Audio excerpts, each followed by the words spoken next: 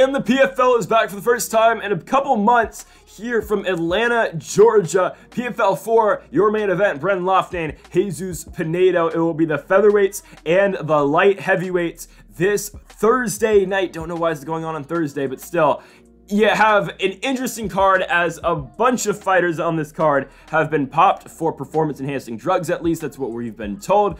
The list goes: Christoph Jotko, Daniel Torres, Thiago Santos, Mohamed Fakhrudin, Rob Wilkinson, Will Fleury, and yeah, that's it. It's a lot, though. And a lot of the big names, especially in the light heavyweight division, have been now popped for PEDs, and now a huge opportunity for the light heavyweight division. We are going to talk about that in a moment, but man, the light heavyweight division now completely wide open for anyone, and I mean anyone, to make the playoffs now, because it is completely wide open. So you're going to see that in a second, but anyone with a win right now can make the playoffs in the light heavyweight division. It is huge. So the light heavyweights and the featherweights this Thursday night. And folks, also, if you have not yet though, make sure to hit that subscribe button down below for some more MMA here on the channel. We do Bellator, PFL, and UFC. And speaking of UFC, if you haven't yet, go make sure to check out our UFC 289 predictions, Nunes versus Aldana. Link is in the description down below. Let's now get into this 12-fight PFL card. Okay, I'll keep the two showcase bouts really quick.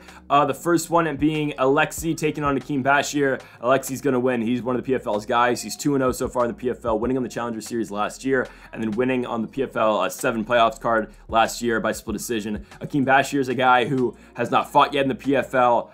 You know, he fought once in Anthony Pettis FC. That was probably his toughest opponent. He lost. He has not beat a fighter in professional MMA yet that has a win. He beat an 0-0 guy in his debut. Makes sense. He lost his second fight in Anthony Pettis FC, won his third fight against fighters 0-3, then won his next one by a knockout against a guy who's 0-1. I mean, Alexi's a guy who the PFL wants to win. He's 22 years old. He's one of the younger fighters. He's the guy, one of the guys they bring up from the Challenger Series that doesn't have too much experience, but they want to keep him around. They want to keep him active, so that's what they do with the showcase fights. So Alexi's going to win this fight. He's going to get it done by decision, I think. I don't think he's going to get a finish. I think the only way that Bashir wins will be by knockout. I don't think he's going to get it. Give me Alexi to win this fight in the opener by unanimous decision. And our second showcase bout is at the featherweight division. We've got Abby Montes, who was in last year's lightweight season, taking on Randy Hester. Hester's making her pro debut, and honestly, I can't find anything about this woman on Tapology. She's got no amateur bouts. She's got nothing on there except for her picture and where she fights out of, Atlanta, Georgia. She'll be taking on Abby Montes, who did not make the cut for the PFL season this year. She is famously the fighter who beat Clarissa Shields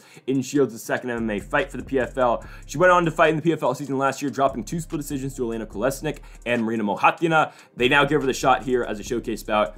This is kind of in line for her to win. I think she'll get the job done here. I don't know anything about her opponent, but I think all signs point to an Abby Montes victory. So I think Montes gets the job done. Again, she just came up just a little bit short in both of her fights last year. I think she'll bounce back here with the victory. Give me Abby Montes to beat Brandy Hester. She'll get it done by unanimous decision. All right, now on to the season fights. Our first one being a bout in the light heavyweight division. Taylor Johnson takes on Andrew Sanchez, two fighters who did not fight in the first round of the PFL this year. Of course, for Taylor Johnson, he won on the Challenger Series, beating Trey Williams by first round TKO. He won the Challenger Series the year before as well, but now he finally gets a shot here with the PFL season. And for Taylor Johnson, he's fought a lot of big-time fighters. I mean, he fought Andre Muniz in the Contender Series in 2019. He lost to Johnny Eblin at Bellator 250. He lost to Fabio Aguilar at Bellator 265.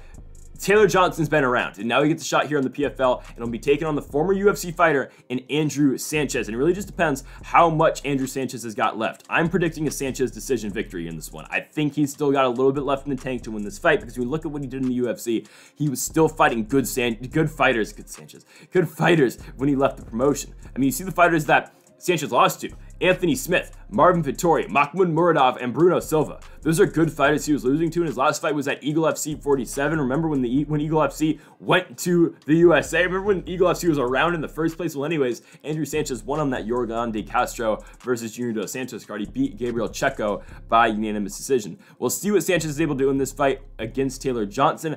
I think it's going to be a good back and forth fight here, but I think in the end, Andrew Sanchez is going to have just enough on the feet to win this fight. And now what I was talking about with the light heavyweight division, this thing's wide open. You've got 3 fighters: Martin Hamlet, Josh Silveira, Ty Flores, with wins, okay? Hamlet and Silveira both have 6 points. They are likely, no matter what, going to make the playoffs. Ty Flores is in a really good spot with 3 points, but other than that, everyone's in it, because the thing is, Rob Wilkinson popped for roids, and the other fighter who won their fight at the 205-pound weight division, I believe, who's Will Fleury? Yes, Will Fleury. He's no longer around either, because he popped for his drug test as well. So it's just wide open in the light heavyweight division. We're going to give the decision win to Andrew Sanchez, and just like that, he's put himself in the top 4 of the weight class. And as of now, he'd be in the playoffs. We are going with Andrew Sanchez to beat Taylor Johnson to win this fight. He's going to get it done by unanimous decision, earning 3 points in the light heavyweight division. And this is who I think benefits from both, Will Fleury and Rob Wilkinson dropping out of the PFL season the most.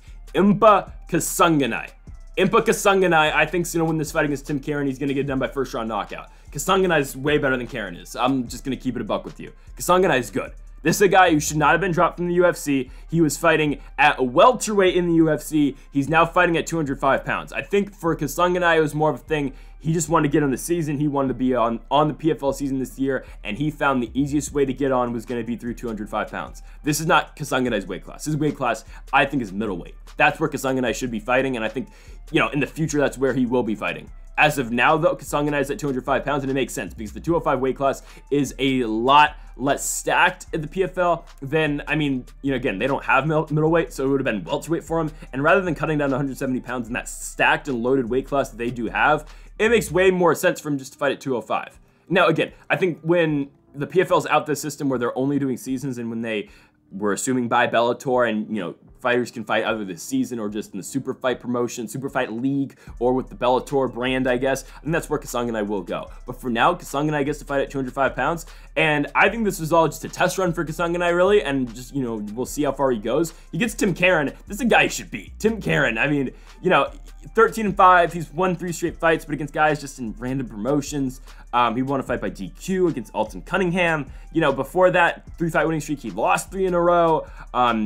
He's just back and forth, wins and losses for him. He just has not been consistent. And Tim Caron has only been knocked out once, but I think this will be the second. You see the power Kasanganay possesses at 205 pounds right now. You saw what he did in the Challenger Series against Osama. In his last fight, he beats Corey Hendricks by decision, but he picks up the win. Now, it wasn't in the PFL season, which sucks, because if it was for Kasanganay, he would basically be in an automatic place to make the playoffs. However, it's not, and now Kasanganay really needs a finish to get in the playoffs and move on.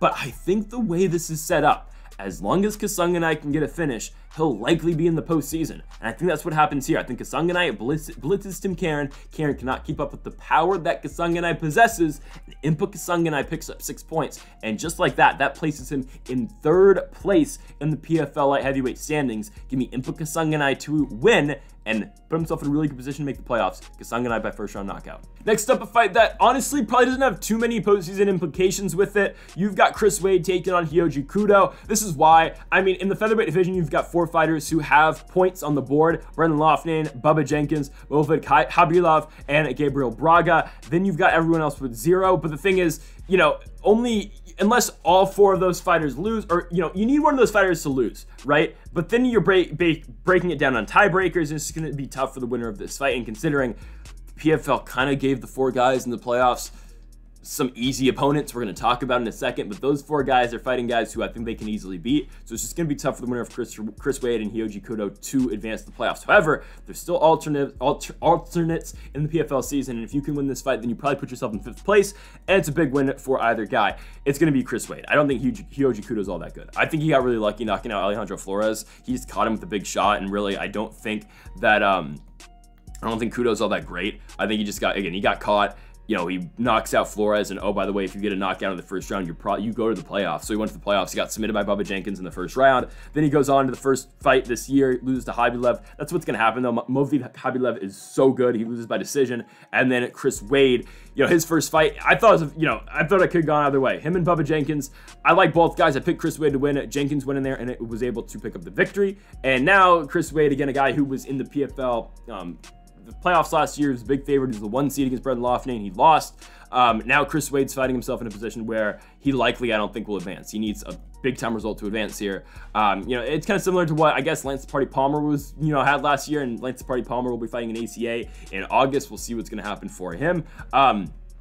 But yeah, Chris Wade, I think he's going to be able to go in here and win. I think he's all around just better striking, better grappling. I think as long as he doesn't get caught with a big shot by Kudo, he should win. So give me Chris Wade to win by unanimous decision. So something crazy is that Ty Flores, with one win in the PFL season this year by decision against Monte, has put himself in an incredible position to make the playoffs. And he's, undergone so many, opponent changes so far this season. He's supposed to get Christoph Jotko in this fight, in his second fight of the year. Fight got canceled, so then he gets Rob Wilkinson, but both those guys popped for PEDs, so down goes Jotko, down goes Wilkinson. He will now move on to Dan the Dragon Spohn, a guy who fought in the PFL in 2018, who lost to the future champion in 2018, of course, at the heavyweight division, in Sean O'Connell. Spohn was a -440 favorite in that fight against Sean O'Connell. He loses, and O'Connell goes on to win the PFL season that year. He's a huge underdog that year, O'Connell. He goes on to win the entire thing, the first light heavyweight champion for the PFL. Now, Dan Spohn comes back in 2019. He loses his first fight, doesn't end up getting the second fight.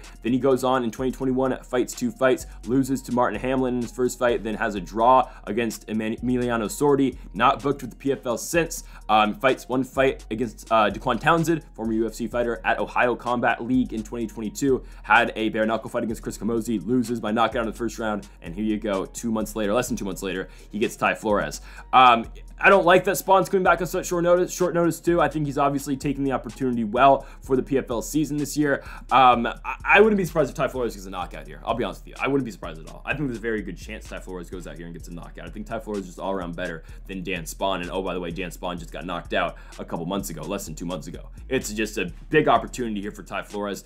I think Flores is going to win by decision. It wouldn't surprise me at all though if he gets a late finish here. I think it's definitely possible. Again, all Ty Flores needs is a victory, really. Actually, kind of. He needs a victory. A straight up decision, though. If he gets 6 points, and the way the PFL works, Ty Flores is at 2-0, is still at 6 points with 2 decisions, would put him lower in the standings than Impa Kasanganay with 1 finish and 1 fight, 1-0 knockout. But that also means the only guy with 1 other fight so far in the PFL season, so it shouldn't really concern Ty Flores, is Sam Key. But Key, however you say his name, if he gets a first round knockout and he's 1-1, he still has more points than Ty Flores would with 3 points, or 6 points with 2 unanimous decision victories. It's fine. I think Ty Flores is going to be okay as we look at the way this season's looking. Ty Flores is probably going to be okay with just 2 decision victories, and that's what's going to happen here. I wouldn't be surprised with a late finish, but I think Ty Flores wins, and I think we get it done by unanimous decision, having 6 points in the PFL season, and for now, be in 4th place in the PFL standings. It'll be Hamlet, Silveira, Kasanganay, and Flores for now. We'll see how it plays out. Next up in the featherweight division, we have got Marlon Moraes taking on Gabriel Braga here in this one. Marlon's in a spot where he just needs to win a fight. I don't care if it's a season or not. He's got to win a fight. Now, likely, if Marlon Moraes loses this fight, this will be the end of his career. He is on a huge losing streak. He is on a 6-fight losing streak. In all 6 of those fights, he's been knocked out or TKO'd. Not good. Not good, not good, not good. Now, his last fight didn't get knocked out. He just got finished by leg kicks by Loughnane. Now, I think in Marlon Moraes' original fight, his original fight was supposed to be Alejandro Flores. I think that was a fight that he was, could definitely be able to win. Flores withdraws. Now Gabriel Braga re-enters. Now, Gabriel Braga beat Jesus Pineda in his first fight by split decision. Jesus Pineda is a guy who's in the main event of this card. Now, even with the win, Braga was an alternate going into that fight. He remains an alternate, and Alejandro Flores and whoever originally was supposed to fight, I don't know who was really supposed to fight Jesus Pineda, I can check, but it was Sung Bin Jo. Sung Bin Jo re-enters the PFL season, and Braga returns to an alternate. If Braga's 3 points from that split decision was still enough to make the playoffs, he'd go into the playoffs. It's just the weird way the PFL works. However, Braga re-enters as an alternate because of the injury of Alejandro Flores, or maybe, I don't know, I think it was an injury from Flores. I don't think it was a drug test, but now Braga's back in the season, and he gets himself a Marlon Moraes fight. It's a huge reward fight for Braga, considering huge name and big result if he can pick up the victory. And I think he's going to, because Moraes, again, I say this every time he fights, his skill's not down. He's still got the skills to be a great fighter. He doesn't have the chin to be a great fighter. And Braga's going to crack him here. If it's not in the first round, it's going to be in the second. That's where I'm going to have him picked. Again, Marlon Moraes is on a 6-fight losing streak, and he's been finishing every single one of them. I mean, it's not good. Sandhagen, Font, Divashwali, Song, Moraes, Loughnane. He has been finished in every fight. He's going to get finished again. Gabriel Braga wins. He'll pick up 5 points in the featherweight division. And with this win, it's huge for him because now he'll have 8 points. And with this victory for now, Braga is in first place in the featherweight division with 8 points. He'll pick up the win by first round knockout, or second round knockout, excuse me. Next up, Josh Silveira gets Monte in a fight where, again, Silveira is kind of in a really good position to make the playoffs already, but especially a win, and especially a win by finish, would cement his spot in the PFL playoffs this year. Silveira, again, was a playoff fighter last season, lost to Omari Akhmedov by decision. Now he moves on to this year. He beat Sam K in his first fight, and Sam K is not very good, so he submitted him in the first round. He's minus 600 favorite in that one. We're going to see Sam K later in a fight where, I mean, the same outcome's probably going to result. Silveira now gets Monte. It's kind of a tougher fight, but for Monte, 1-3 in the PFL. He lost his first fight to Shoeface Antonio Carlos Jr. Last season, but then beats Emiliano Sordi by knockout in the first round in 92 seconds, makes it to the playoffs, loses to Wilkinson, and then his first fight in 2023 drops one to Ty Flores. Different style of fight in this one with Silveira. Silveira, decent striker, but a really good wrestler and a really good jiu-jitsu practitioner. Silveira's going to take this fight down, and he's not going to waste any time. I think this one's going to be really short. I think Silveira is going to go right in there. I think he's going to get a finish. We're going to see. I mean, basically, I think I'll break it to you. I think the Sam Key and you know, Martin Hamlet fight's probably going to be really quick, and it's probably going to be a first-round finish. So it's basically, I think, depending on who's going to get the finish first. In terms of tiebreaker for the #1 seed, I think Silveira is going to get it done in a pretty fast order, but I don't know if it's going to be faster than what Hamlet does against Key. However, Silveira is going to go in here. He's going to win. He's going to submit Monte in the first round. He's going to take him down, fish for a submission. He's probably going to get it. Give me Silveira by first round submission, and for now, it places him in first place in the light heavyweight division. Currently, we have Silveira now in first place with 12 points. We have got Martin Hamlet, who has not fought yet, with 6 points. Then we have got Kasanganay in third place with 6 points, and then we've got Ty Flores in fourth place with 6 points. So give me Silveira by first round submission, and for now, placing him in first place here in the PFL light heavyweight division. So this is what I'm talking about earlier, as the PFL has kind of placed all 4 of their current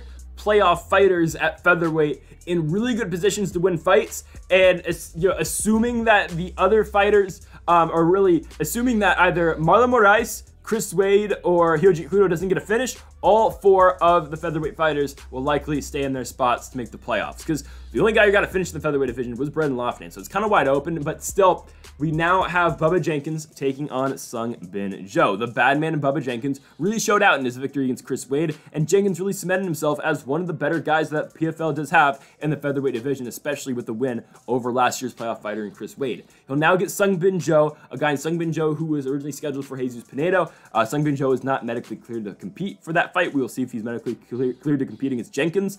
Again, it was an interesting signing because he had lost 2 of his last 3. He won his last fight in Gladiator in Osaka for the vacant featherweight championship, and his last fight by knockout in the first round, but lost 2 straight fights before that to Daniel Tamor and to Tyler Diamond before that. And Tyler Diamond's a guy we're going to be talking about later in the co-main event against Khaybulaev. But it was interesting because Sung Bin Jo, again, you know, he's been losing, and they put him back in the PFL season. He is going to get wrestled really bad in this fight. Bubba Jenkins is going to wrestle him throughout the entire thing. He's probably not going to let Sung Bin Jo back up. It is going to be, you know, a wear-out process here where Bubba Jenkins takes down Sung Bin Jo and holds him down and can, you know, back and forth, mix it up with the striking. It's going to be an all-around really good performance here for Bubba Badman Jenkins in this fight. He's going to win it by decision. Bubba Jenkins goes to 2-0 in the featherweight division. He will have 6 points. As for now, puts him in second place as Gabriel Braga is in first with 8 points. In second place, we'll have Bubba Jenkins with 6, then Loughnane, then Khaybulaev. But again, all can change. Give me Bubba Jenkins for now to beat Sung Bin Jo by unanimous decision. Let's just keep this short. This won't take long. Martin Hamlet taking on Sam K here. Sam K shouldn't be in the PFL. We've talked about this before. I just don't think he is worthy to be in a big promotion like the PFL, at least right now. I mean, the guy's, you know, I don't even know how old he is. They don't even have his birthday on Tapology. He's 8-7. He's a 50-50 fighter. He's a journeyman fighter. He shouldn't be here. You know, he's lost 2 fights in the PFL so far. He was in the heavyweight tournament last year, lost against Juan Adams in a fight where the winner was going to make the playoffs. Adams beat him by knockout in the second round, earning 5 points. K came back this year, lost to Josh Silveira in the first round. He's not a very good striker. He gets beat on the feet, and then he's even worse on the ground. Silveira just dominated him. Same thing can be said about Martin Hamlet. Hamlet's not going to have any trouble here, and I think Hamlet's going to get a finish quicker than what Josh Silveira is going to get against Monte in the first round. It's going to be another first-round submission for Martin Hamlet, and now he'll be the 1 seed going into the PFL playoffs. So as for now, again, I just don't think it's going to be close. Hamlet's first fight in the PFL was against Mohamed Fakhrudin. He submitted him in 95 seconds, or 65 seconds. This one's not even going to be close. Martin Hamlet's going to go balls to the wall, and he's going to finish Sam K and he'll be in first place. So Hamlet will have 12 points in first place, Silveira will have 12 points in second place, in third place we will have Kasanganay, and in fourth place we will have of course, Flores. So that will do it for the PFL's light heavyweight division. The next two fights are at 145. So the PFL's 205 weight class will be the 1 seed Martin Hamlet taking on the 4 seed in Flores, and the 2 seed in Josh Silveira taking on the 3 seed Kasanganay. That's how I have the light heavyweights playing out. On to the final 2 featherweight fights. Again, like we said earlier, again, the featherweights who are currently in the playoffs are in a great spot to make the playoffs. Khaybulaev taking on Tyler Diamond. Khaybulaev's going to win this fight. He was really scheduling against Daniel Torres. Torres failed his drug test, so here comes Tyler Diamond. He's been in the PFL before. He fought twice with the PFL last season. Won his first fight against Sungbin Joe, or sorry, 2 years ago. Won his first fight against Sungbin Joe, and then lost to Loughnane in his second fight. Did not fight in 2022 for Tyler Diamond. I don't know where he's been, but now he's back with the PFL. This is a guy, again, who fought on the Ultimate Fighter, made it to the finale, lost to Bryce Mitchell. The UFC did not sign him. He won back-to-back fights in LFA and Pure Combat, and the PFL signed him. He's 1-1 in the PFL, and I don't think Tyler Diamond's all that bad. I really don't think he is. Like, this is a guy fighting at Team Alpha Male in Sacramento, California, who's a good fighter who deserves to be in the PFL. It's just the problem is he's fighting Khaybulaev, a guy who's not lost so far. He's 20-0-1, and he is a problem in the PFL's featherweight division. We will see if he's able to win the entire thing like he did in 2021, but for now, I think Khaybulaev's going to beat Tyler Diamond. It's going to be a decision victory. It's just going to be all around Khaybulaev domination here. Again, Diamond, especially on short notice, Khaybulaev's going to win this fight. He's going to have 6 points in the featherweight division, currently placing him, I believe, in third place, because, yeah, we have first place Braga, or no, sorry, yeah, we first place Braga, Jenkins in second, Khaybulaev in third, Loughnane in last. Loughnane at this point would have already clinched a playoff spot as long as he doesn't get finished in the first round. But for now, we'll talk about Loughnane. Khaybulaev, though, clinching a spot in the playoffs with this victory. Main event time. Loughnane taking on Jesus Pineda. Loughnane just needs a victory to advance to the playoffs, or he just needs to not get finished within, a round and a half, and he'll be fine. He'll be in the playoffs. He's going to beat Jesus Pineda. Jesus Pineda's not very good. This guy lost to Braga in his last fight by split decision. He's a Peruvian fighter. He's 26 years old. He's young. He fought in the UFC once, lost to John McDessie back in 2019. He's just young. Loughnane's better at this point of his career. Loughnane is really hitting his stride, and I think Loughnane's truly a really good fighter that the PFL has got. I think the featherweight division is really good for the PFL, and I think there's some interesting matchups going into the playoffs. But the real big one's going to be a Khaybulaev versus Loughnane. That's going to be the big matchup. And right now, the way I have it, Loughnane winning by second round TKO, that creates a matchup between Loughnane and Khaybulaev in the first round, because Bubba Jenkins will be the 3 seed. I don't know how the tiebreakers work, but for now, the PFL's got Jenkins slotted ahead of Khaybulaev, so I would assume that's how it will remain. Jenkins will be in third place. Second place would be Gabriel Braga. First place would be Loughnane. Fourth place would be Khaybulaev. There's your first round of the playoffs. It's huge, because I mean, Loughnane and Khaybulaev is the biggest fight the PFL can put on. Jenkins Braga, in all fairness, isn't really a big fight that I think Jenkins will kind of win, and then you'll get Jenkins either rematch against Loughnane, or you'll see if Bubba Jenkins can take down Khaybulaev. But in this fight, this is all Loughnane. Loughnane's got better striking. He's going to touch up Jesus Pineda. And again, Pineda, I think, is just too young at this point of his career to beat a guy like Loughnane, who, again, is 33 years old, the face, really, of the PFL. This guy's going to win by second round TKO, and he's going to advance to the playoffs. So, again, Loughnane's going to have 10 points, and he'll be in first place. He'll be the 1 seed, but I think he's going to get probably the toughest fight, and the guy nobody wants to fight, in Khaybulaev in the first round. My goodness, what a fight. But yeah, Loughnane's going to win. I think he's got better striking. You saw what he's able to do to Moraes. You've seen what he's able to do to Bubba Jenkins before in the past. Loughnane's good. He's going to beat Jesus Pineda. Pineda is just at this point of his career, just not in the right spot to be here. I think, again, he needs time. This is not the fight for him in the main event against Loughnane. Loughnane wins and advances. So, folks, thank you all for watching our PFL 4 predictions here on the channel. Make sure to hit that subscribe button down below if you did enjoy the video. Make sure to leave a like if you did enjoy as well. And also make sure to leave a comment if you do disagree with any of the picks. And make sure to go check out our UFC 289 predictions also on the channel as well. So, folks, thank you all for watching, and Mamba forever.